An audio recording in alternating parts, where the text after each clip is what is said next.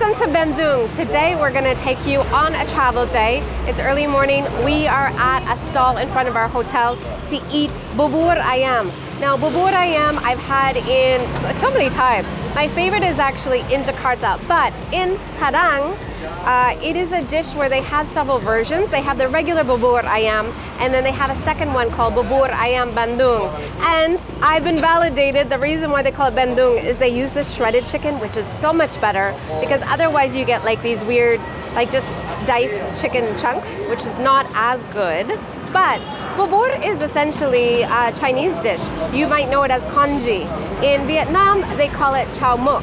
And then also in Thailand, they call it something else. I'm not really sure what it is, but it's a rice porridge. It is really fantastic. There are a number of different things in it depending on where you are. So in this one, I have a boiled egg, which I don't like. I'm giving it to Alan. I have chicken liver. I have shredded chicken. There's also fried mung bean, fried shallots, green onion. We've got, she put on it like this, she said it was a salty ketchup. Alan says it's just a little bit of like really rich chicken stock. And then you've got this. Now, before I came to Indonesia, I would have looked at congee and thought, oh, I can't stand the texture, I can't do it. But you get a little bit of the congee, you get a little bit of things like the mung bean, which gives it some texture, the green onion, and you just go in for it. Oh, it's so good. They have this rich, salty stock. So she was right. It is like a salty stock over this. So it's just this really creamy, it's almost like chicken pot pie. The creaminess, the richness of it, that's what you get. And instead of the potatoes, you get this rice. I'm so excited because today we are headed to Jakarta. And in Jakarta, well, to get to Jakarta, we're going to take the train. Now, I've been taking the trains all over Java. I haven't really shared much about it. But today I thought I'm going to explain what taking the train is like here, because it's faster, but I don't know if it's always better, but it is faster. It'll take us an hour and a half to get to Jakarta. We're going to check into our hotel, which is also in Pasar Baru, which means new market, but it means it's like a marketplace. Not the best neighborhood, but it's usually where locals are. Lots of good shopping, lots of good food, so that's where we're staying. We're staying overnight. But before we go to Thailand tomorrow, we're going to meet up with Aloy. And so Aloy is going to take us for the best goat satay in Jakarta. I believe him because he has taken me to so many great places to eat, and he says this one is legendary. So we're gonna eat this, and I'll see you at the train station.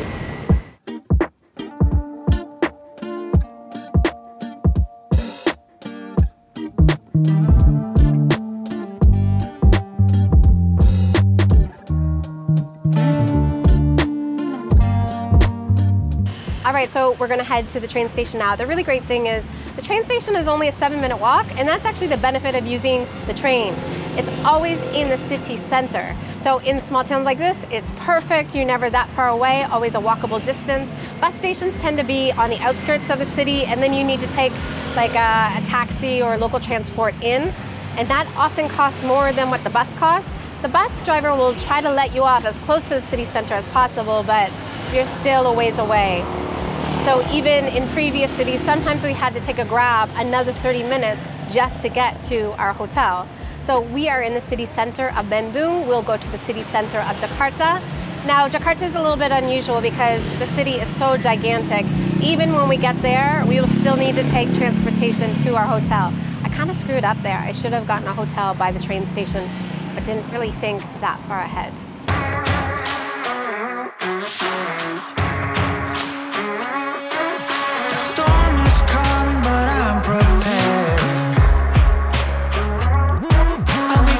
So I would say that all of the train stations I've been in so far are actually really easy to use, lots of helpful staff, English if you need it, but it's pretty straightforward. There have been a couple of times that we needed help and people helped us right away, but I'm going to share with you once we get to our spot how we actually learned to do it. Alan hadn't been on the train a ton, and so we learned together how to make the train the easiest as possible, and so now coming through Java, it was actually really, really easy. Into the black hole.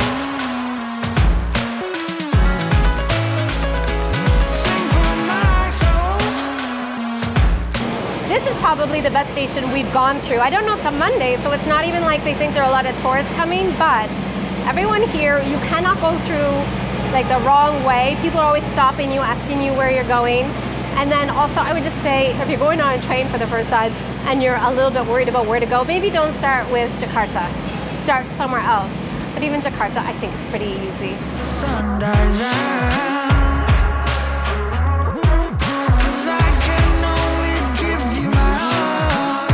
All right, but before we leave, I just wanted to share how we booked this ticket, because it has been a process for us both to learn how to do it. And we actually didn't learn the best way until we were in Jogja, and then actually at the tickets office they said there's a way easier way for you to do this if you're going to be taking lots of trains.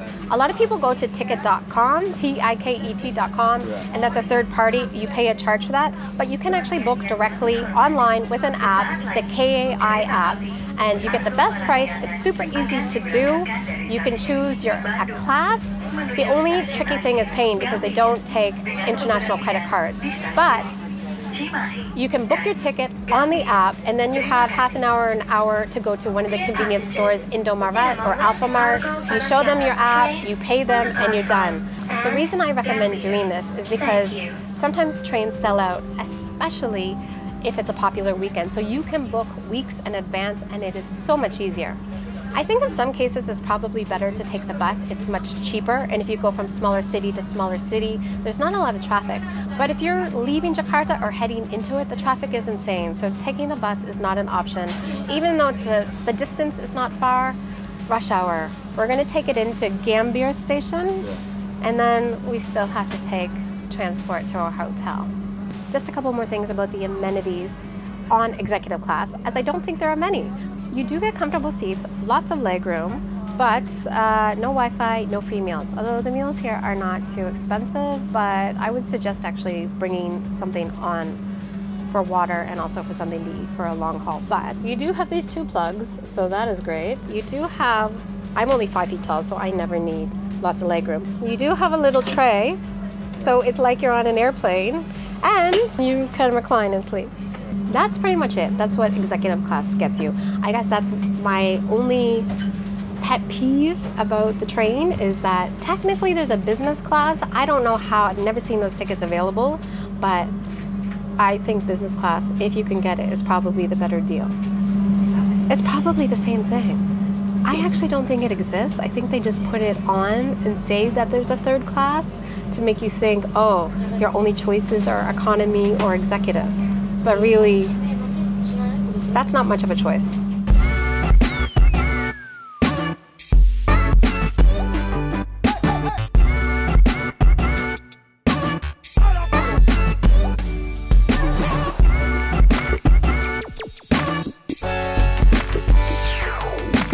I totally got busted trying to film the people next to me. They actually got full-on food, so it's kind of like also on a plane where you can get food. We just got coffee, 15,000, and then they also have potato chips and maybe chocolate. You can either go to the dining car where you can actually sit down and booze, or they come through often enough that you can just get it at your seat.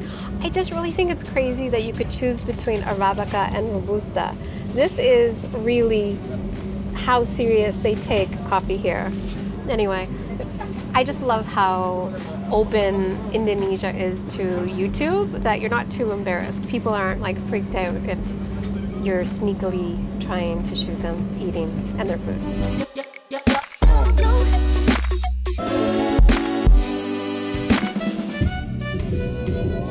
So we had that coffee, which really stimulated my appetite, and then I got really hungry. Now people do come through with food, but we thought we would come to the dining car to show it to you. It's right beside a spot where you can pray if you're on the train during one of the call to prayers. And then also just a really nice kind of dining area. I think a hack could be, if you only want to pay economy, but come here right away, because then you get a lot more space.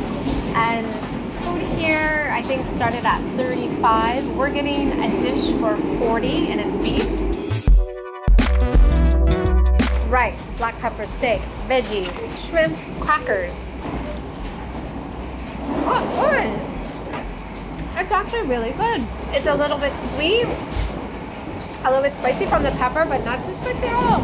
I would say this is like a good plain food dish.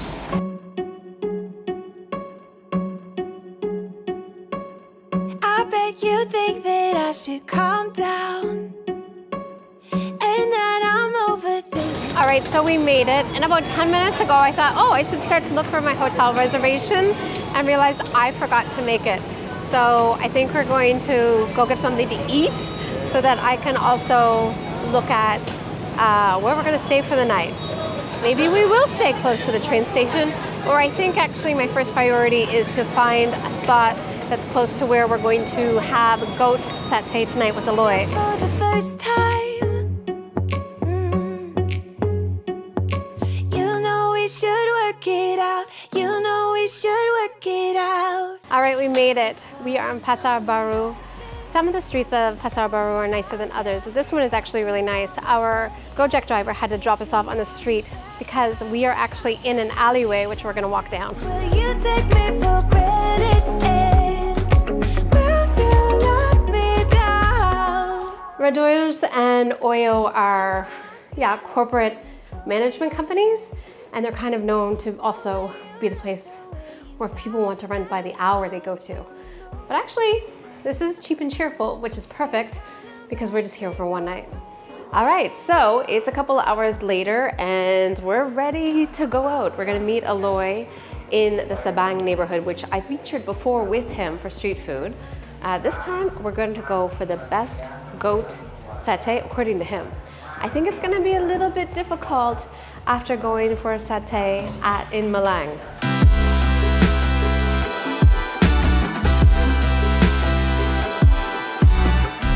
Getting a grab at 6 is harder than we thought. Nobody can come pick us up in the neighborhood, so we actually had to leave the neighborhood and we're trying to walk out to a main street so someone will come and get us. The last grab said that there's something about the number of license plates or something, but he accepted the order, but then realized he couldn't actually come get us. So we're gonna try again. Aloy, I think, is waiting for us at the satay place, but it just shows you the craziness of Jakarta at 6 o'clock. There are tuk-tuks, there are people walking, there are people on motorcycles, there are like cars, vans, everybody's honking, trying to get home or trying to deliver an order.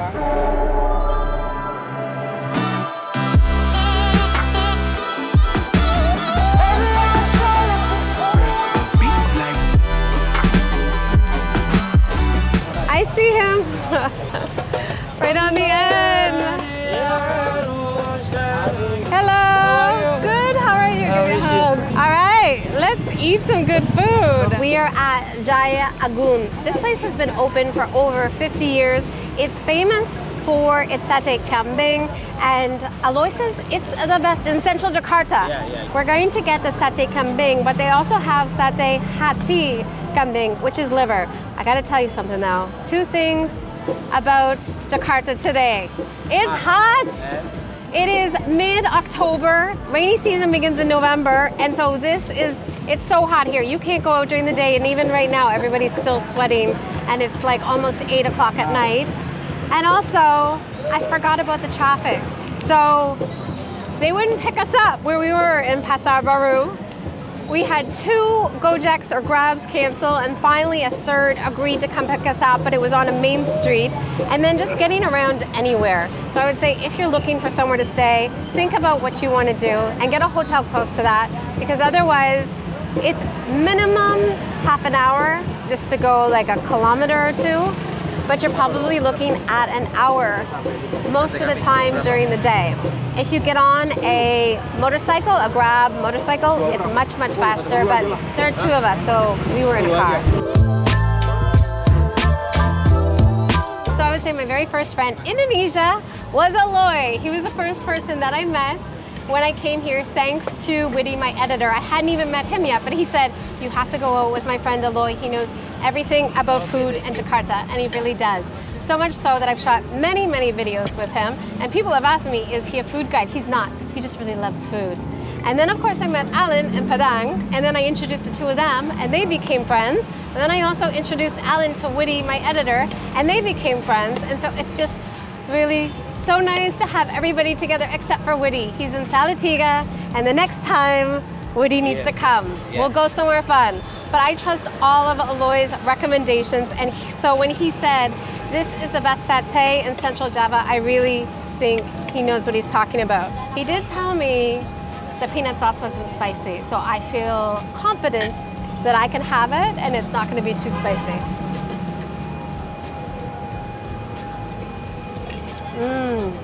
The fat is so good. The fat is the best part. You think you don't want to eat the fat, but when you put it all in your mouth, the fat is the most flavorful with that charcoal. So tender. This is so good. Now, I'm going to end the video here, but in the next video, you're going to see us in a new country because tomorrow we're heading to Bangkok.